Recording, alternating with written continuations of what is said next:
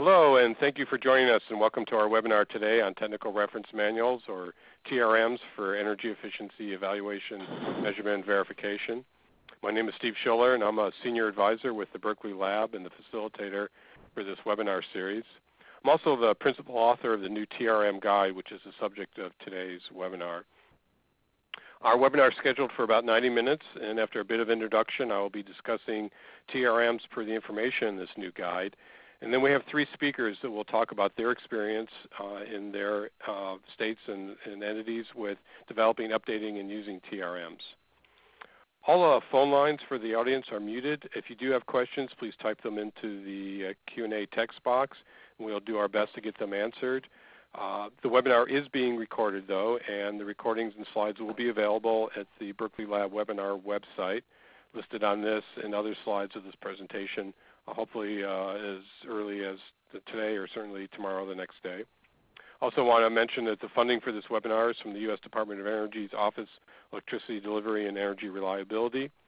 LBL has coordinated a series with input from and collaboration, of course, with DOE, as well as the U.S. Environmental Protection Agency, the National Association of Regulatory Utility Commissioners, and the National Association of State Energy Officials, whom I want to thank for their ongoing support.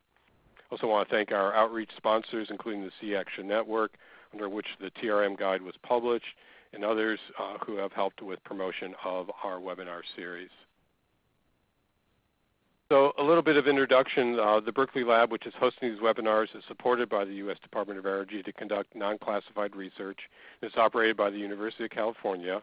The lab, also with funding from the Department of Energy, provides technical assistance to states, primarily state energy offices and utility regulatory commissions. I'll talk a little bit about that in the next slide. I also want to mention we have a disclaimer here, of course. Now on the technical assistance, LBL provides independent and what we believe is unbiased technical assistance for state utility regulatory commissions and energy offices, as well as tribes and regional entities in a wide range of areas such as energy efficiency and demand response, renewables, and various grid topics. Contact information is listed here. It's available via the websites listed. And for those of you who don't write too fast, again, these slides will be available on our LBL EM&V webinar website. And if you like, you can simply Google or search on the web for LBL EM&V webinars. The webinar series that we have, has a fair amount of webinars that have been done before. This is the 11th one in our series here. Unfortunately, though, it's the last one that we currently have funding for. So again, I want to thank our funders and our supporters for their ongoing support of these. For today's webinar, we'll be talking about technical reference manuals, of course, and as I mentioned, the basis for much of this webinar comes from a new State and Local Energy Efficiency Action, or Sea Action Network guide on TRMs. The guide can be found on the Sea Action website, which you can get by Googling simply Sea Action TRM Guide. A little bit of information about TRMs here, but since I'm going to be going over that with the webinar meat in a second here, I'll just skip over this part of it. I also want to mention that we have speakers in addition to myself. Again, I'm Steve Schiller, a Senior Advisor at the Berkeley Lab and the lead author of the TRM Guide, along with co-authors Tom Ekman, Greg Leventis, and Sean Murphy. We also have presenting for us three people to present different state experiences: Katie Rich of the PUC of Texas, David Brightwell of the Illinois Commerce Commission, and Annette Beidel of the California Technical Forum. So before we get going with the webinar itself, I thought we'd do a little bit of a poll here. If folks like to participate and show what your role and relationship with TRMs are. The abbreviation here, a PROG, or PROG, I suppose, is for Program Administrator, or a PA, trying to keep the number of words, and then REG is brief for Regulator. So you're welcome to participate in here and give us a sense of who our audience is today and what your roles and relationships are with TRMs. I'll give a few more seconds here for people to participate. Make sure you're all awake and listening in here. Okay. A few more seconds, a few more people participate. So why don't we're up to most of our audience here. Let's see if we can get a couple more in, and let's skip to the results here. So we have a lot of folks involved. I see this doesn't quite line up quite well, but quite a mix of folks, including a large number of folks who aren't particularly involved, it seems like, with TRMs right now. So hopefully this webinar will be particularly valuable for you all as well as everyone else on this background on TRMs. So with that, let's get going on technical reference manuals. I'm also going to be talking a bit about the deemed savings method as well, provide an overview because that's a lot of what is covered in these TRMs. To kick off my presentation, here's the cover of the TRM guide that my presentation is based on. Again, it can be found at the C-Action website, which you can get by doing a web search for C-Action TRM guide. Here is a summary of the contents of the guide itself. There are 5 main sections, starting with, of course, the summary. And then there are background materials which provide context on TRMs as well as efficiency measures and EM&V basics. The third section talks about current practices for existing TRMs and their content and structure and development options. The fourth section provides recommendations on TRMs and recommendations on the use of deemed savings approaches and methods. And then there's a number of resource materials. The guide is intended to be a pretty comprehensive document for both new folks to this area, but also those experienced with TRMs. Thus, users of the guide with related experience can go directly to summaries of how existing TRMs address various topics and the specific recommendations. And the guide is also organized so those without such experience can benefit from the chapters and appendices on the basics of TRMs and EM&V and various types of efficiency. So we look at it as a pretty comprehensive document that you can read the whole thing or just pull out the sections that are most relevant to your interest and background. The things I'm going to cover on the webinar today is do a bit of an introduction to the valuation, impact evaluation, the impact methods we use on with a focus on deemed savings methods, and then do a discussion of TRMs, and then cover the recommendations at a pretty high level which are in there, which address both using and developing deemed savings as well as development and use of TRMs.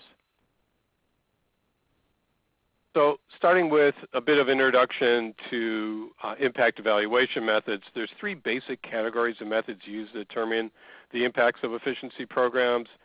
These are described in a number of guides, for example, the C-Action Impact Evaluation Guide, which can also be found on the C-Action website. The first method listed here is measurement and verification, or M&V, probably the oldest method used as it involves site measurements, whether they be short-term measurements of power consumption, of a motor or whole building energy consumption from billing data, maybe just operating hours of the lights or some combination of that. And M&V also involves various analysis tools that use the collected data to estimate the baseline energy use and come up with the savings. A document called the International Performance Measurement and Verification Protocol defines 4 of those options. They're creatively called A, B, C, and D for measurement and verification. Next, we have deemed savings method, and this involves a stipulated savings value with perhaps some on-site verification of the implementation of the subject efficiency measure, but really no field measurements are involved with deemed savings. If there are field measurements, then we're talking about measurement and verification, and deemed savings is not measurement and verification. The third approach involves the use of some form of comparison groups, often called experimental or quasi-experimental methods. With this method, the energy use of the participants, or a treatment group, are compared with a control group's energy use to determine the savings. Typically, what we have in TRMs is that they talk about deemed savings and M&V approaches and provide information relating to those. So I'm going to be focusing, though, on the deemed savings methods because that's what TRMs really are most known for. The primary metric is a deemed savings value. It's also known as stipulated savings values and unit energy savings. These are the documented numerical values such as per unit energy or demand savings that define an agreed upon performance of a specific efficiency measure. For example, what the annual kilowatt hour savings would be for a LED lamp implemented in a defined application. Deemed values also can be developed for measured cost or net to gross ratios and other factors, but these are less commonly found in TRMs. What we have, and I want to emphasize the word fully, is fully deemed savings values, and these are the result of the deemed savings method. In comparison with M&V, because there are some site measurements with perhaps other factors stipulated, one can have partially deemed savings values. So we have fully deemed savings values, which is just the number. This is the number that's going to assign for, say, the energy savings. These are fully deemed. And then possibly with other approaches in M&V, you might have a partially deemed savings value. So across the U.S., efficiency programs rely on these TRMs as sources for these fully deemed stipulated savings values or partially deemed and various deemed calculations and variables. And they use this for planning purposes, but also assessing the impacts. So what we have in these are the both the deemed savings, but also in addition to the deemed savings values, we can have deemed variables, which are values for parameters that determine the performance of efficiency measures. These might be, for example, weather data. Then there's factors. These are attributes of the efficiency measures that are dependent on the measure itself, such as the wattage of a light bulb.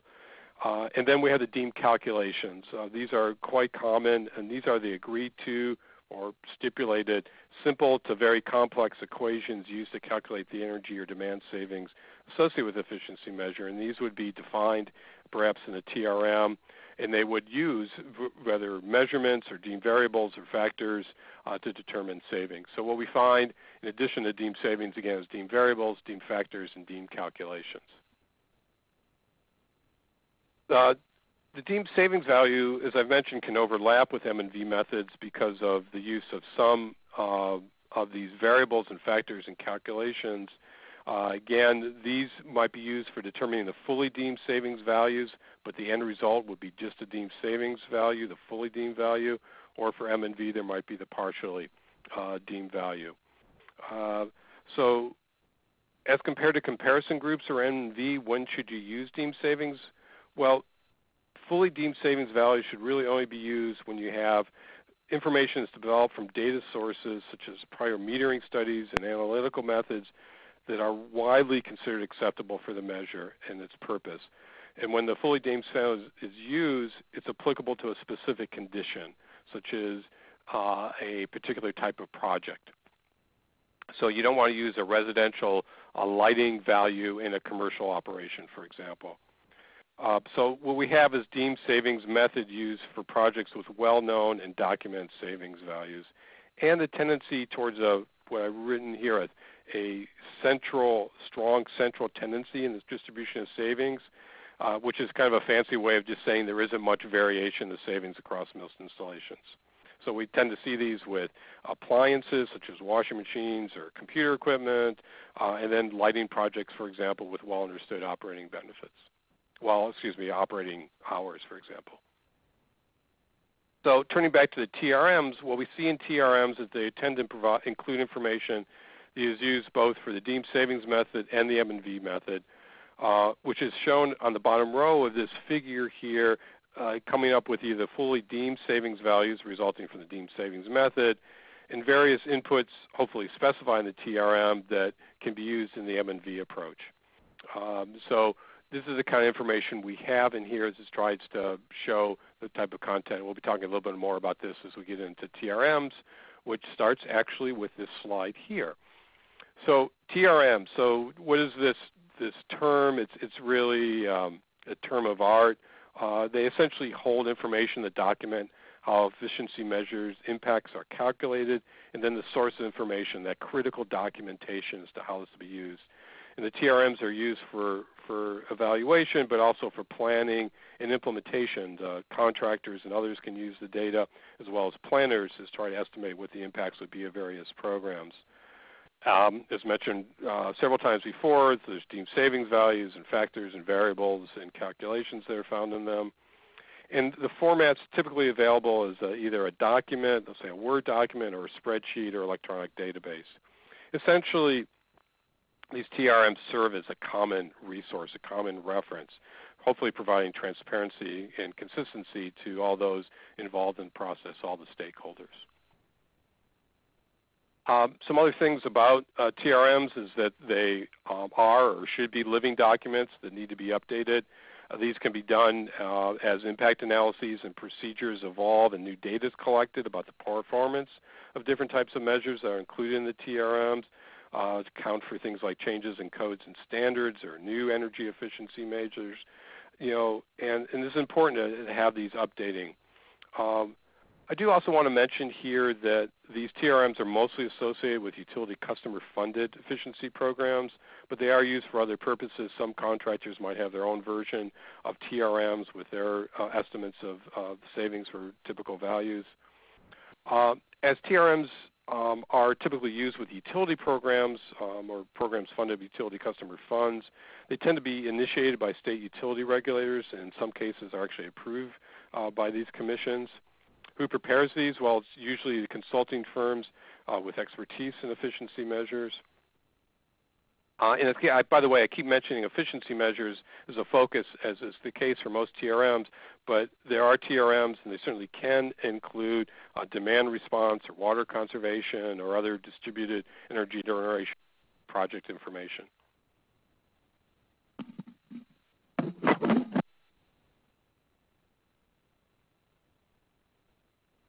Hear me on. Hi, I had to switch over to my other line here as my microphone apparently just died. Hopefully folks can still hear me. Hello?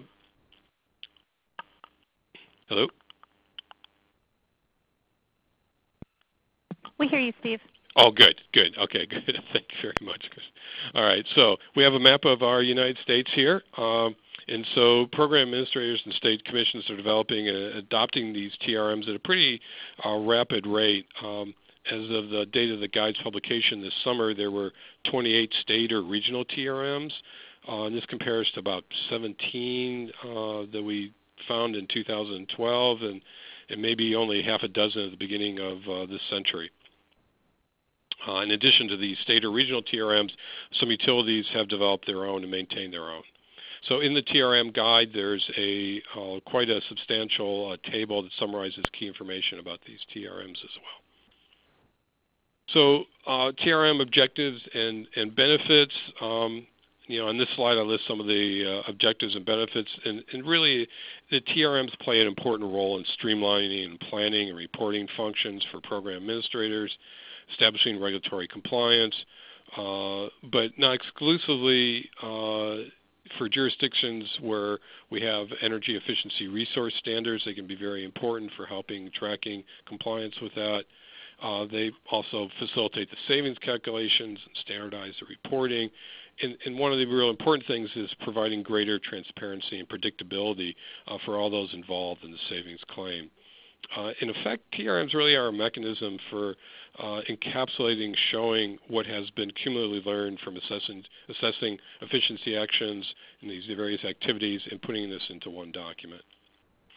Now, there are some challenges, of course, and some barriers to development of TRMs, and I try to talk about some of those here. A lot of them are very common to what we find in other things in terms of funding and support for them. And the way to deal with these really is, coming up with a good planning process and working collaboratively and trying to have this stakeholder buy into this process. Again, this is talked about a fair amount within the TRM guide. And so let's take a little break here and get folks back to their computers and see if they want to participate in this survey here and see that which type of TRMs you're currently involved with before we start talking about the various options available for jurisdiction coverage. So if you can, take a look at the poll here and let us know what type of TRM you're using.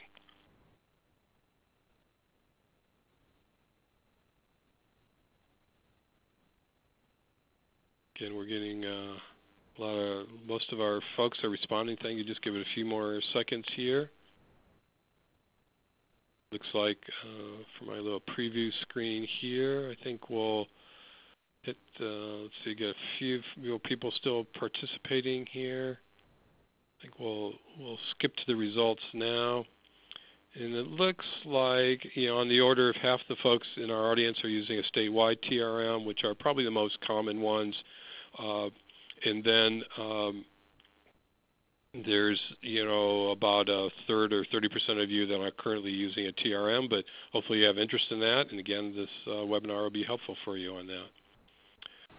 As I asked this question, the TRMs are, can be applicable to just a utility service territory or one program administrator. That might be a case like the Energy Trust of Oregon, or it might be for several utility service territories within the state that would typically be under the jurisdiction of one regulator, such as the Michigan TRM or the Arkansas TRM. Or in some places we have regional or multiple state agencies, utilities, and program administrators have agreed to coordinate efforts. There's one in the Northwest as well as in the Mid-Atlantic. So these regional statewide efforts share some advantages of other types of mutual coordination, basically reducing transaction costs through economies of scale, and actually the ability to bring some additional resources and creating potentially higher quality products and support, and providing some consistency in terminology, consistency in reporting and formatting across, say, a state or a region.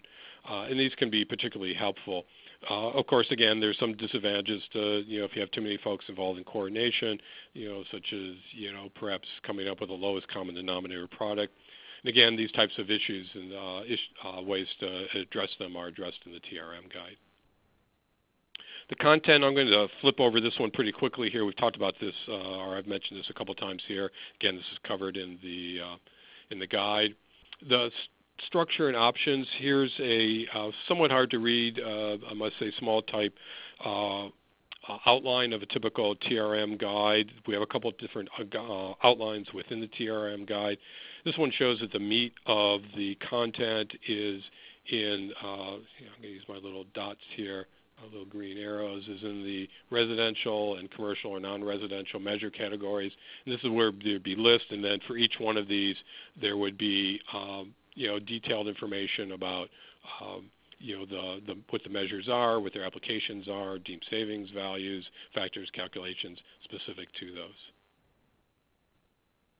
The formats, I think I might have mentioned this before as well, that they tend to be PDF documents or Word documents, but there's also downloadable spreadsheets that have been used. And in some places there's actually very nice online web portals. There's a couple of examples listed here on this slide. Again, in the TRM guide, there's a description of these various ones, the different states and what their formats are. For the development and updating process and options, in the TRM guide, there's a whole chapter on developing and updating TRMs. Some points made on development in the guide are that many jurisdictions start with other jurisdictions' TRMs, such as another state's TRM, and then modify them for their use. There's some pros and cons to this, and we can perhaps discuss this during the Q&A if people are interested.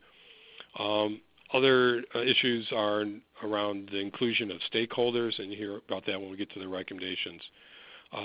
And on updating, of course, it's important to maintain these as current with current information. And again, the guide talks about various steps for doing that. So let's turn to the recommendations for the last several minutes of my presentation before we get to our other speakers talk about their experiences. In the TRM guide, there's 9 recommendations that are discussed about the development and use of deemed savings values in the deemed savings method. And then there's 10 recommendations for the technical reference manuals, the TRM content themselves. So on the next several slides, I summarize each of these recommendations. I'm not going to go through each one, but on each slide I'm going to try to highlight, say, 1 or 2 of them. On this one, I want to highlight the second one, which is a recommendation that deemed savings values should be applied the efficiency measures that are very well understood with documented experience. It indicates, again, that there's that strong central tendency in the distribution of savings, again, that fancy way of saying there isn't much variation, and that the measures can be developed and documented with reliable data sources and reliable analytical methods for just really well-defined applications. So I'll list a few other things here as well, but just the importance of really using deemed savings where they're appropriate, and that's when you understand very well what's happening with the measures and can document that. In this next set of recommendations here, I want to emphasize on the fourth one here, and that's about whether we're talking about optimistic or conservative estimates.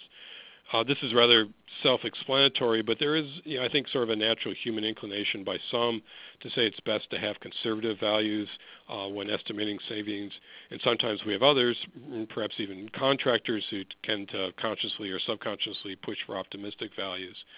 The best thing really to do is come up with realistic values. This way, so the measures are not over or underutilized.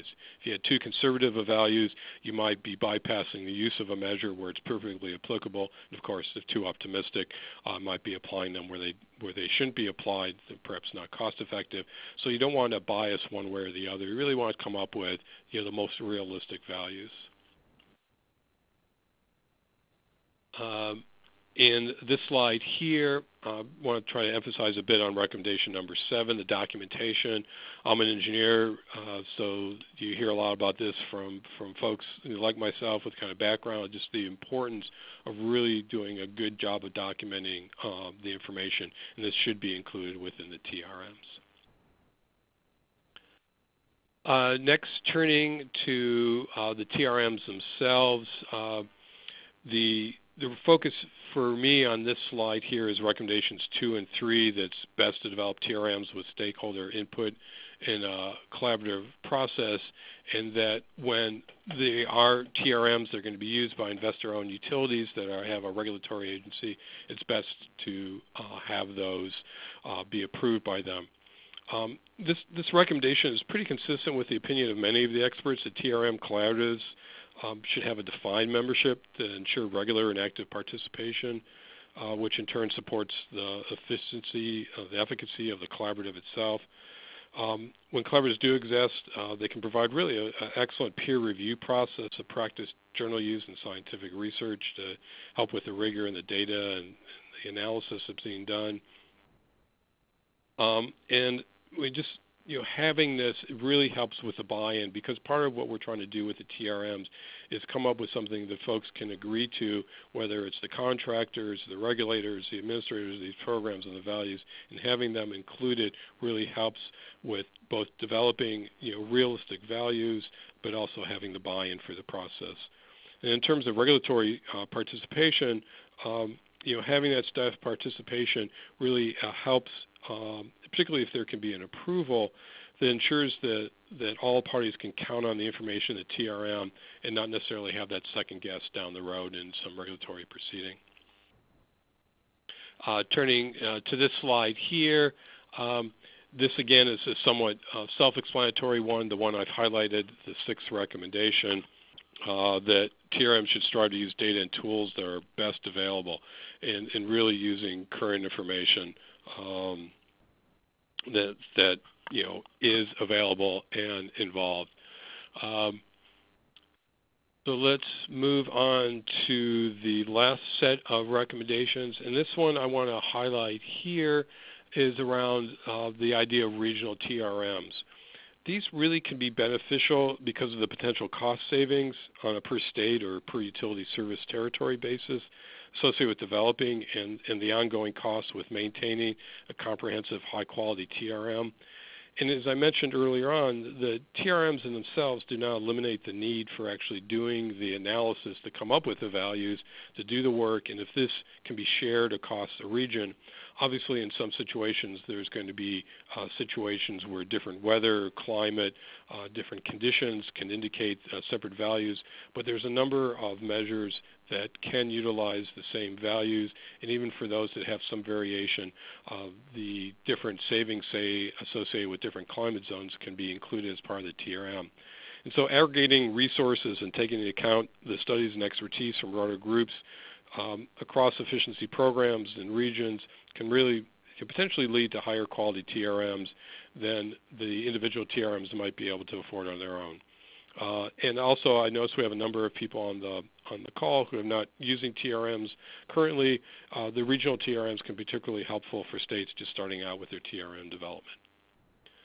So with that, I want to turn to my concluding comments here, and just reiterate the belief that TRMs can be very cost-effective, reliable sources for really sharing the information that has been developed over many years and putting it into a comprehensive, well-documented guide. We're hoping that well-documented TRM, and that the guide, the TRM guide that I've been talking about, with the recommendations that are explained obviously in more detail than I've gone over quickly here, is available and there to provide a basic resource for the development and the maintenance and the use of these TRMs. And we're hoping that by having these, supports, solid, reliable TRMs, but also, the overall goal of promoting good efficiency actions that have reliable and known impacts. And so, working towards making an effective implementation of efficiency, these TRMs can be part of that. So I want to thank you for listening to my presentation. We're going to turn it over next to our other speakers who are going to discuss their experiences. So first up, I'm going to put up Katie Rich, who is with the Texas Commission. Katie has been with the Commission for over 10 years. She's served in her current role as director for the past 5 years, and she manages quite a wide portfolio of efficiency and load forecasting and fuels, as well as emergency management. She serves as the contract administrator for the state's statewide EM&V contract, and as background, she has a Master of Public Service in Administration. So with that, Katie, I'll let you take it from there. Thank you very much. Thank you, Steve. Thank you so much for having me on.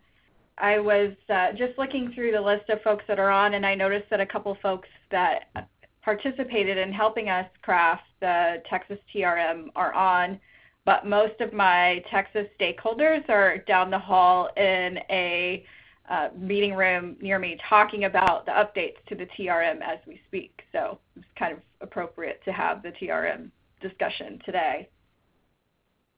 So I want to take it to just talking a little bit about some of the benefits that we've seen. It's hard to believe that we started our EM&V contract in 2013, and I believe that we've made great strides since that time.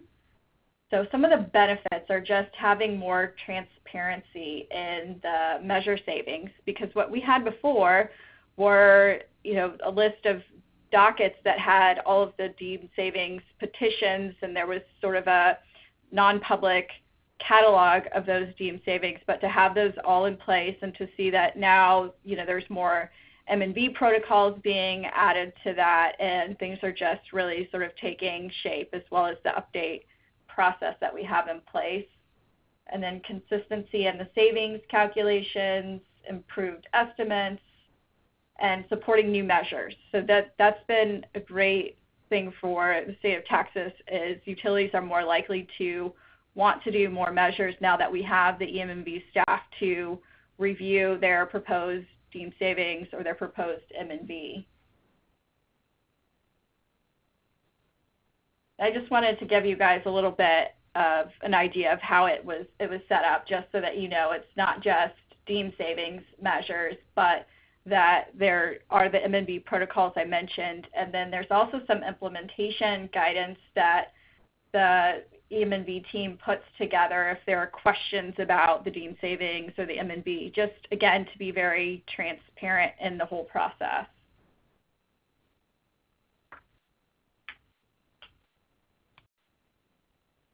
And as Steve mentioned in his discussion, one of the recommendations was about having a collaborative process, and that's certainly what we've put in place from the beginning. So the rules laid out that we should update annually, at least annually, but we are looking at things annually. Just like I mentioned, they're talking about the TRM updates and that process, as we speak. So they've come up with sort of the defined measures to focus on for the next update to the TRM. And then, so that's with what we call the EEIP. So that includes utilities, that includes other energy efficiency stakeholders, that includes staff. Obviously, that includes the EM&V team itself. And, we agree on that prioritization, and part of that is coming out of that EEIP meeting this afternoon.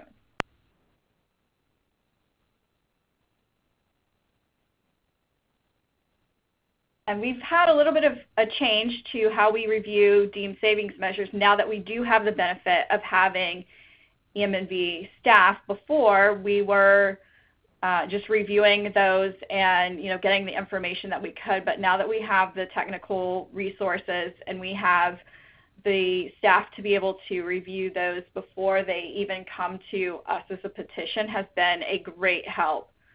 We have folks that can now dive a little deeper and ask some of the questions about how it would actually be implemented, or if there would be some question about the savings coming out of that based on how they were proposing to collect that information. And then again, as I mentioned, now having the chance to do some M&V protocols has been great. Just being able to get in some new technology, some data centers, or looking at things for hospitals, or just certain areas that they can now hone in on. And then once it's updated, once it's been reviewed, then it gets added into the TRM. So you saw that there was that separate section for those to be added. And then if there's data collection and it gets to a point where it looks like those can roll into deemed savings, then great.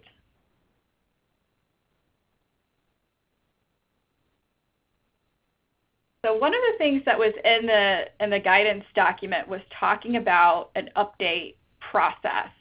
And so as I'll note at the end, our EM&V team noted that really kind of validated the update process that we have lined out here for how everything gets added to the TRM, which is approved by commission staff via the rule.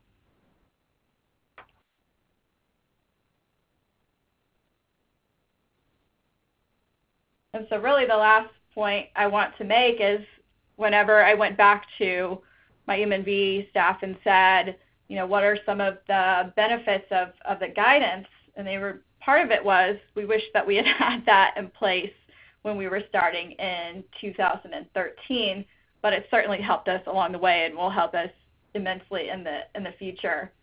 And again, it just kind of validates the process that we're using for prioritizing updates going forward.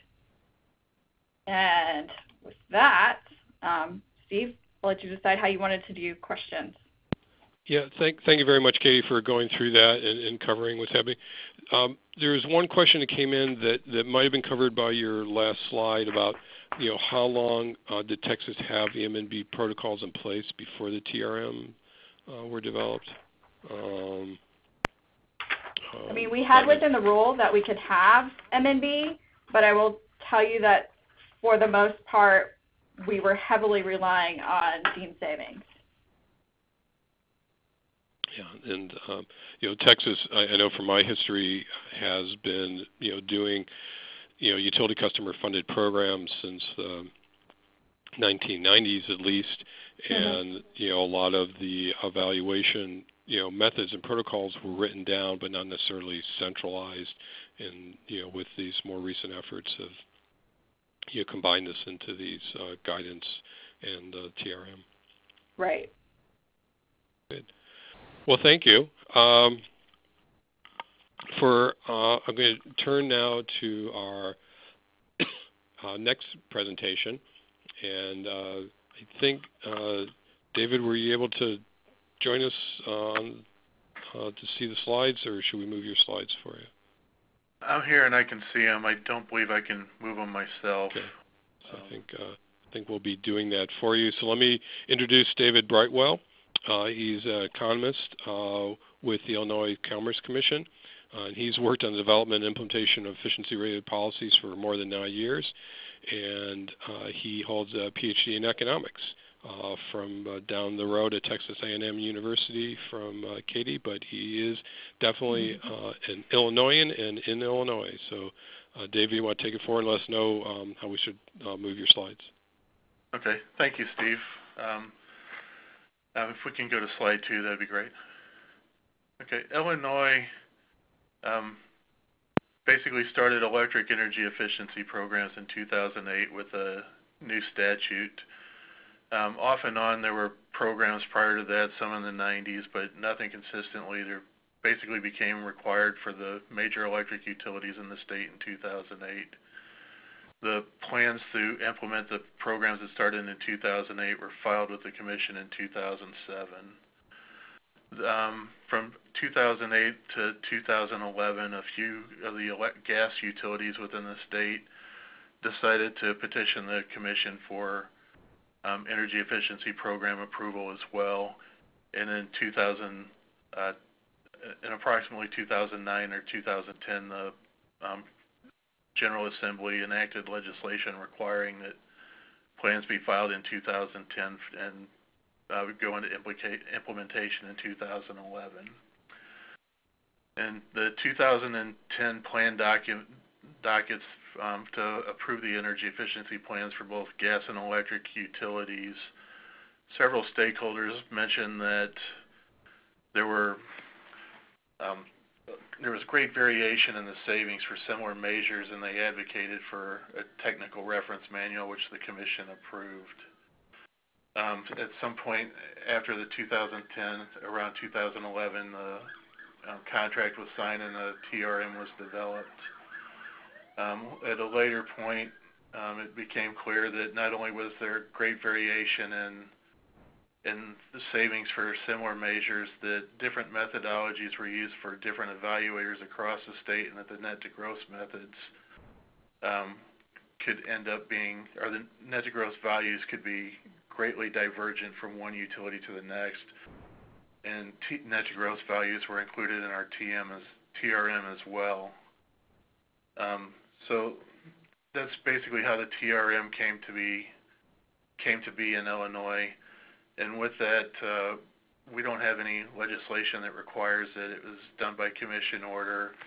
It's less informal than what a rule would be, or if the General Assembly had enacted the use of a TRM. But in general, the commission has pretty good oversight of the TRM process, because it approves the contracts for the TRM administrator and has the right to have the TRM administrator fired if the commission deems that it's necessary to do so because of the lack of objectivity or independence. And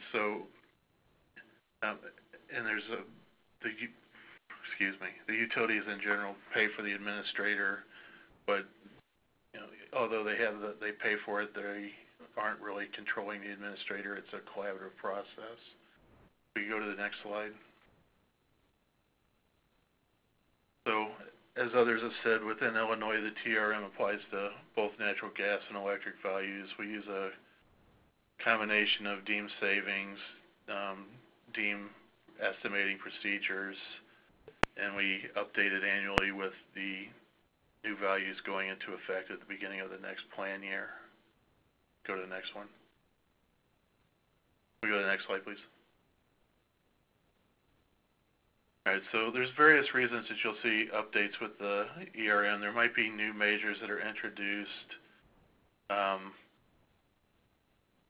There's new evaluations that come that show that there need to be updates to existing measures based on new information, or information that's more relevant to Illinois. That it could be that when the measures came out, that there were several measures, some from the East Coast, some from the West Coast, not much from the Midwest, and we kind of tried to guess what it would be, what the value should be for Illinois based upon what we were seeing from other states, and that as evaluations took place in Illinois, that the Illinois values were incorporated within the EM&V. Other reasons for updates is that errors were noticed and we were just correcting errors to previous values or previous algorithms. So basically, we use a collaborative process in Illinois, similar to what Katie was describing for Texas, to where it's not just the independent third party, that the utilities, environmental groups, consumer advocates, state commission staff, all provide input from things that we found about various values, various estimates of what the major values should be.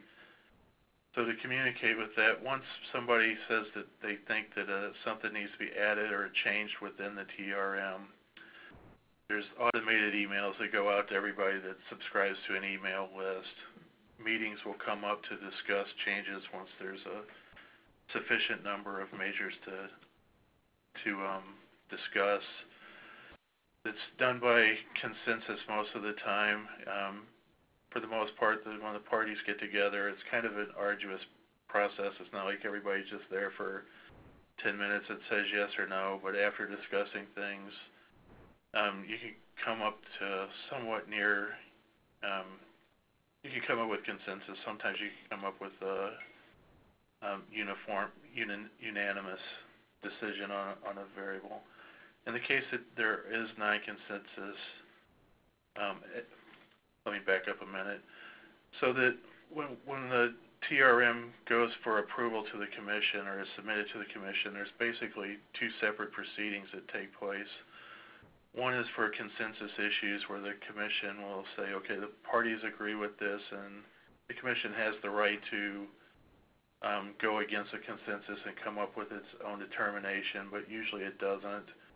And then there's a non-consensus docket that goes into place to determine what should happen when there was non-consensus reached by the various parties, and the commission will make the final approval in that case.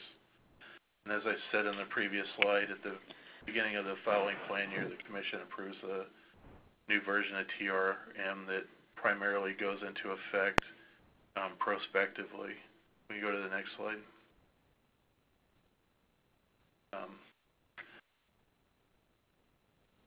Okay, I'm getting ahead of myself on this. These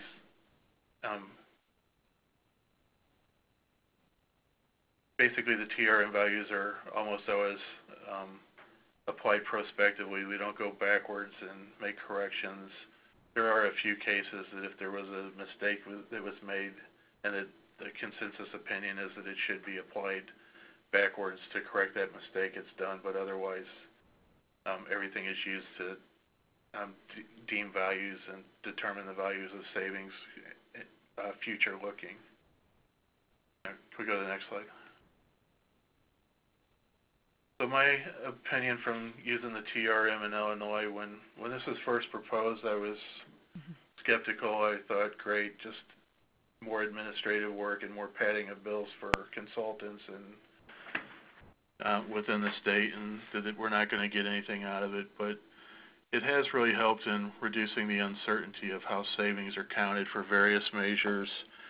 It reduces the fights, or it reduces the stress of the fights, because it's not done with a great sense of urgency within a docket to determine whether any utility met its goals or not, and it reduces the surprises to utilities because they know ahead of time how savings are measured, and that the evaluators aren't going to change the method, and that they're not going to know about the result until 2 or 3 months after the year is done, when they get the evaluations in. We could go to the next slide. Some of the cons are that the TRM is huge. It's within Illinois, it's multiple volumes, and it's really hard to keep track of everything that's in there. I'm not sure that anybody knows everything that's in it. and like I said, it gets updated every year. So you might recall something and it's a year or two out of date, and you have to go back and reference it again. Within the determination of what the values are, there is conflict. It's not just everybody gets together, you're there for 10 minutes and just check yes on every item. We've had manufacturers of various technology that have tried to inflict their opinions on TRM values and have held up the process before. That I would really recommend that if you're doing this, that you come up with a way to get parties with a conflict of interest out of the determination. And also, there's imperfect and asymmetric information that people that implement the programs are going to have the best knowledge of how the measures are performing in the field. And to the extent that a lot of these people have performance bonuses and everything in their contracts, you're more likely to get reports of corrections needed when the correction is when the mistake is unfavorable to the contractor, but not in the extent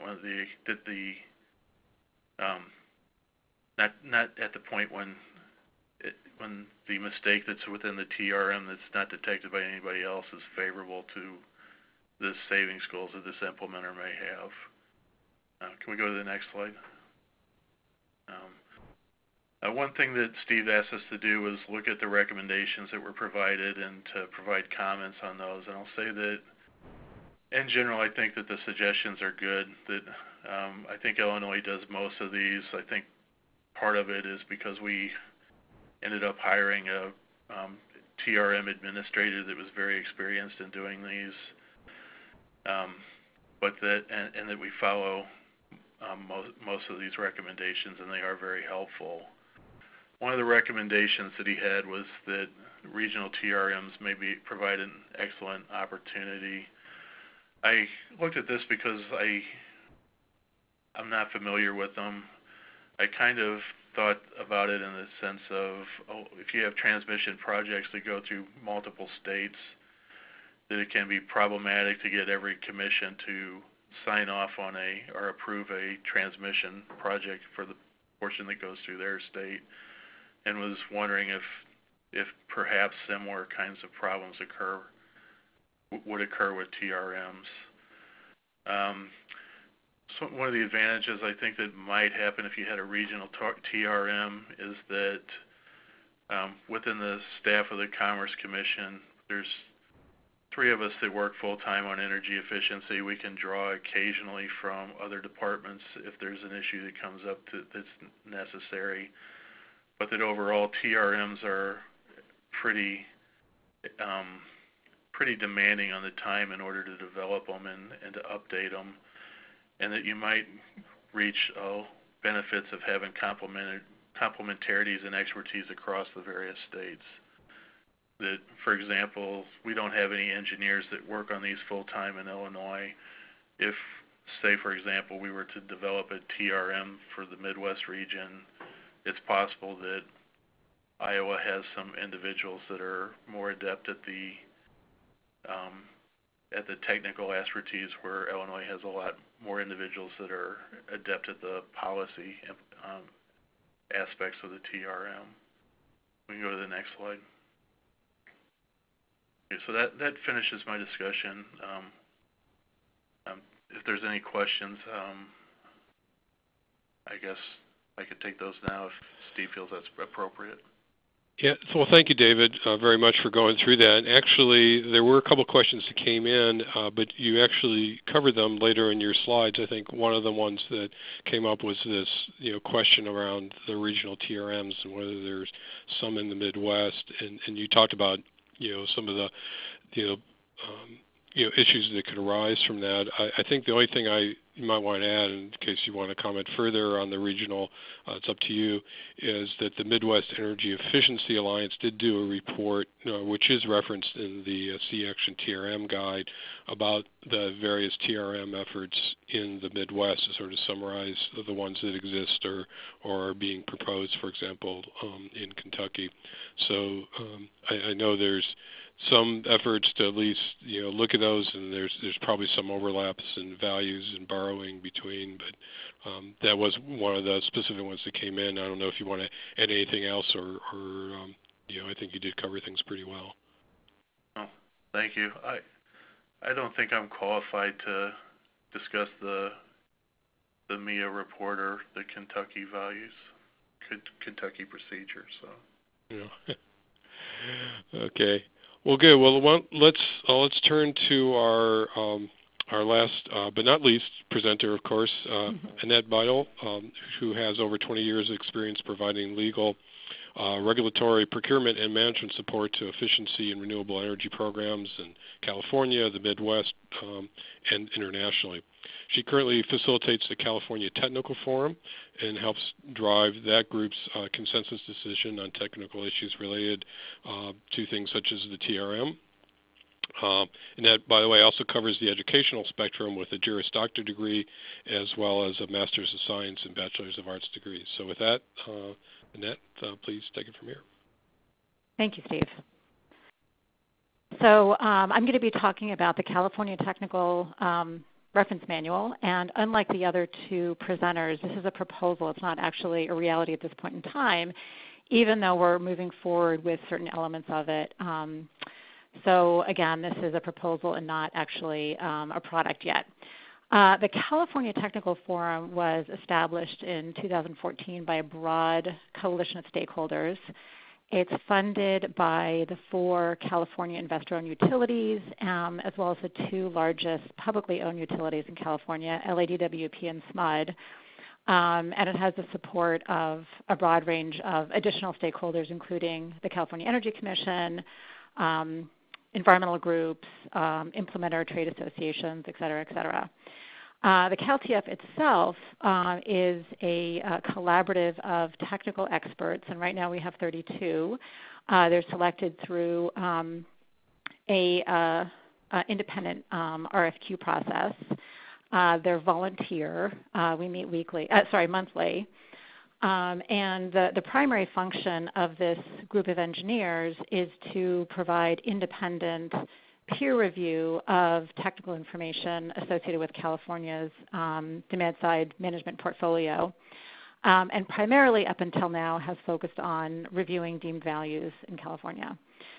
And through the initial work of the CalTF developed a proposal for creating a statewide repository of deemed values. And so that's what I'm going to be talking about. And the title of that is the California Electronic Technical Reference Manual. So currently there are multiple sources of deemed values in California. So there is DEER, which is a repository created by the CPUC that hosts high-impact measures. And it's about 50% of the measures that are currently being used in California. Deemed values are also characterized in utility-developed work papers that are utility-specific, and then there is a POU, Technical Reference Manual. So the result of this is that there are multiple deemed values, measure characterizations, and parameters for the same measure in California with very little standardization. The documentation is difficult to identify. So there's a lot of documentation for DEER, but the actual values themselves are not linked to the specific documentation. So it's hard to find what the support is, and it's hard to reverse engineer and recreate the values that are in DEER. So that's been a challenge, particularly in developing new measures to understand what previous similar measures were based on. And implementers have been excluded from the process. So up until the California Technical Forum, the whole new measure development and updating process was really just utilities and then CPUC staff. So the elements of this project are, number one, measure consolidation and standardization. So identifying the universe of measure characterizations that exist in California, looking at each of them, identifying which of them are overlapping, and then consolidating them and creating a more similar level of standardization and consistency.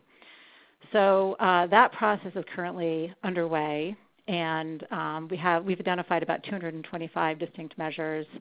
And a key responsibility of the CalTF is looking at the consolidated measures, identifying and flagging issues, and reviewing and approving them. The other key component is a new software tool. And the intention of this tool would be that it would be a relational database. It would be a comprehensive statewide repository of measures.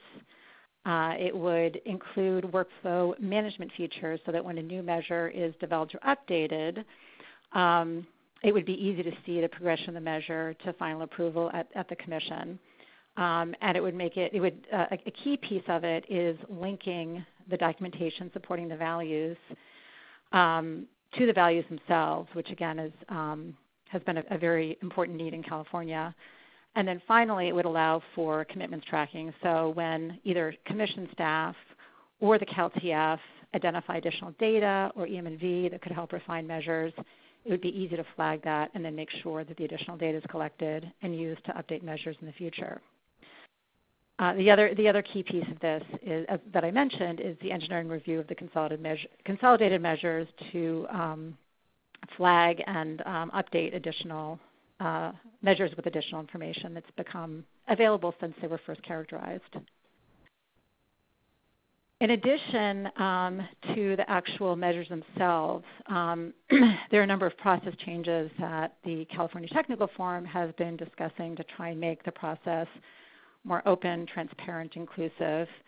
And these are some of the changes that have been discussed in the California Technical Forum that I think all align with the recommendations in the TRM manual.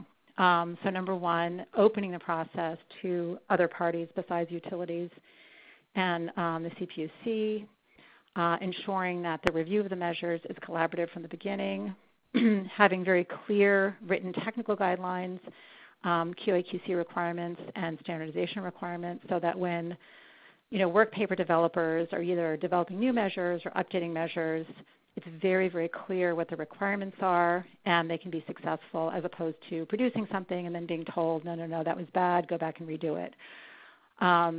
We think it's critically important to have early input from regulatory staff. We also think because, for reasons that I think Dr. Brightwell and Steve mentioned, Steve Schiller, that having CPUC staff review and approval is critically important at the end, particularly when you have a situation of shareholder incentives where there is a financial incentive to inflate the values. And so it's important to have independent regulatory review at the end.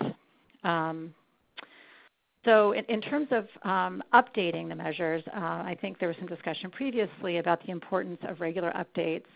And the CalTF's recommendation is making sure that the update process is open to everybody, just like Dr. Brightwell described in Illinois, that there be a set time every year where anybody who's got visibility into the market or has opinions about things that should be updated can make the changes, and then there's an open, transparent process for considering which changes are most important and evidence-based, and doing that in an open, public way, but also including input from a broad range of the stakeholders.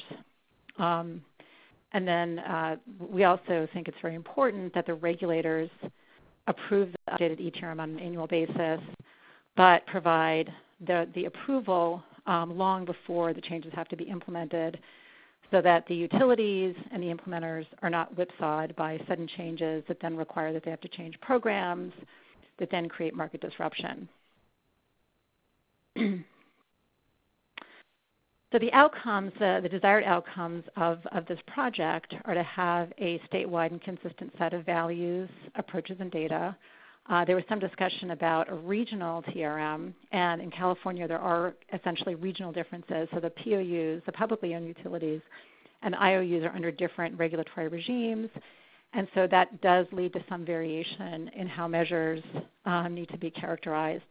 But that can be fairly easily done through the ETRM relational database structure.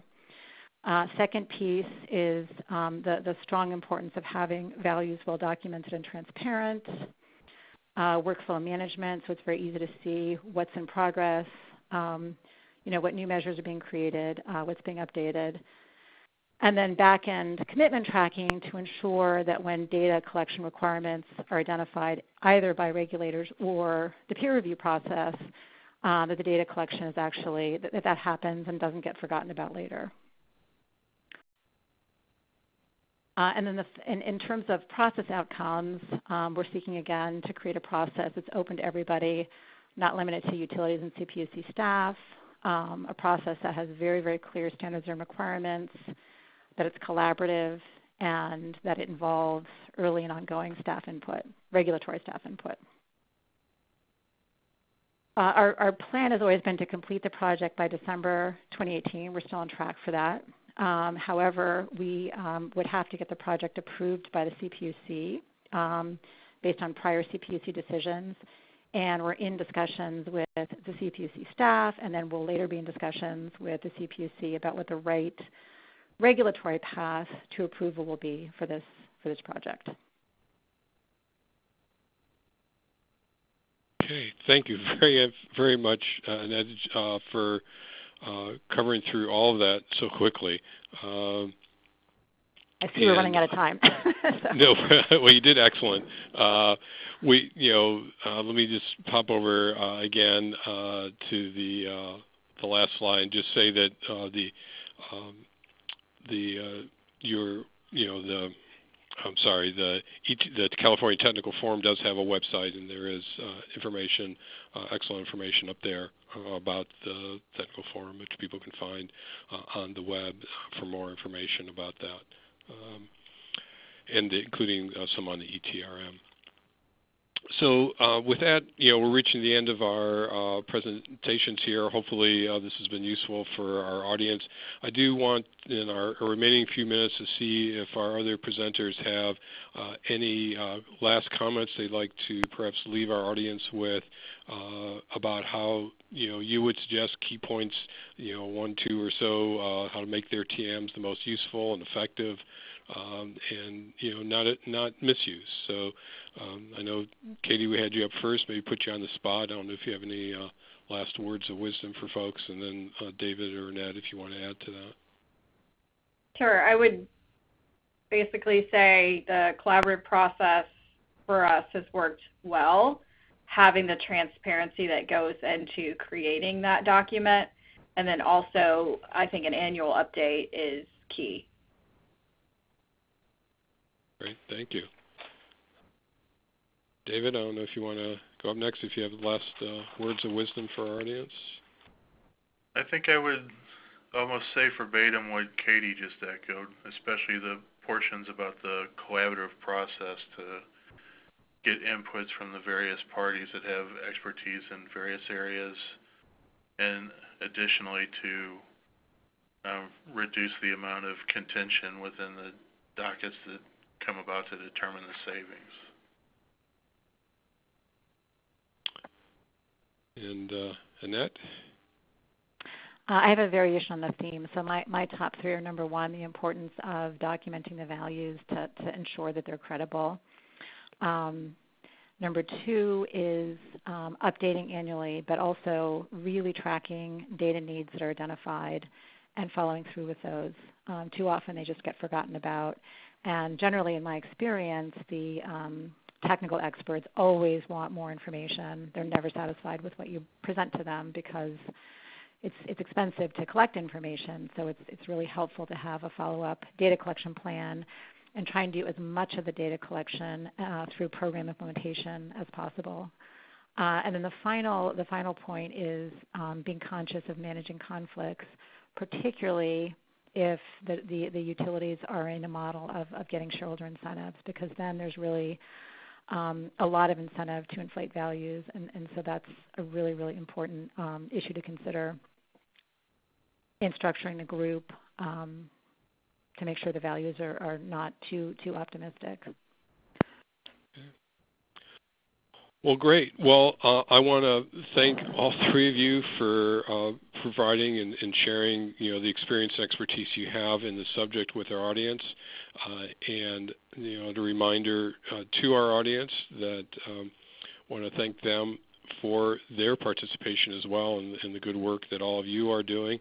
For more information on the TRMs, there is the TRM guide from C-Action, as I've mentioned, probably too many times here, as well as many other resources that are referenced within the TRM guide as well as at the C-Action website. Some of these are listed here on this slide. This webinar is recorded, and the slides and the presentation, the verbal presentations, will be up on the web shortly.